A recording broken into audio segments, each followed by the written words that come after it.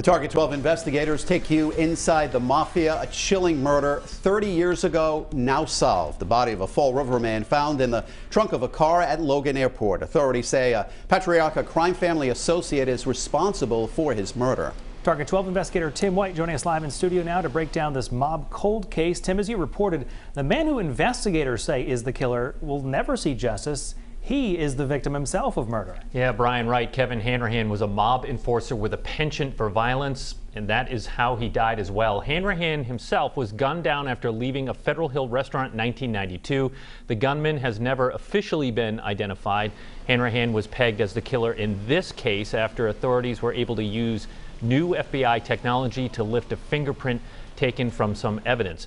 And look, I've reported on Hanrahan for many years now, so I was not surprised when I learned investigators believe he beat the victim with a hammer and put a bag over his head. It's that bag where they found the fingerprint.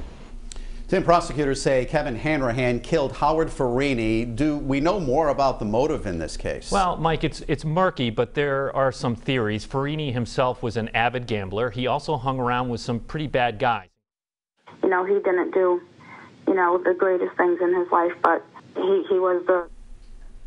That was Howard Ferrini's daughter there, who was talking to me about the death of her father. She says she hopes that other men who prosecutors say were involved in this crime are caught, because while Kevin Hanrahan was captured, or at least identified, the DA's office believes someone else out there knows about a second killer in this case. Mike and Brian? Plenty to track there. Tim White, our thanks to you, of course, today.